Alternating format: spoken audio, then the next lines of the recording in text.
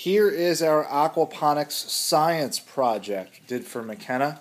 We don't have any fish or plants in it just yet, because we just got the design to finally start working. Start with the fish tank. We've got a pump in there that pumps the water up to this little thing here. Goes into the grow bed. That'll put all the fish water in here.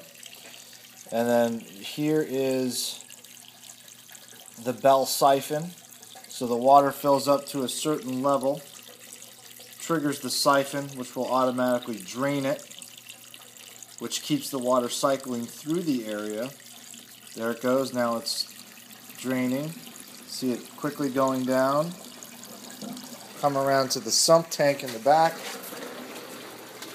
It's draining there. That's the sump tank. From the sump tank, there's also another little pump in there. Pumps water up through that tube, clean, and back into the fish tank.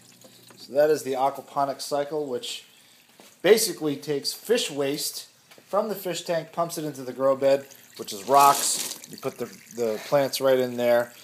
This is just a light, for example. It's not a grow light or anything like that.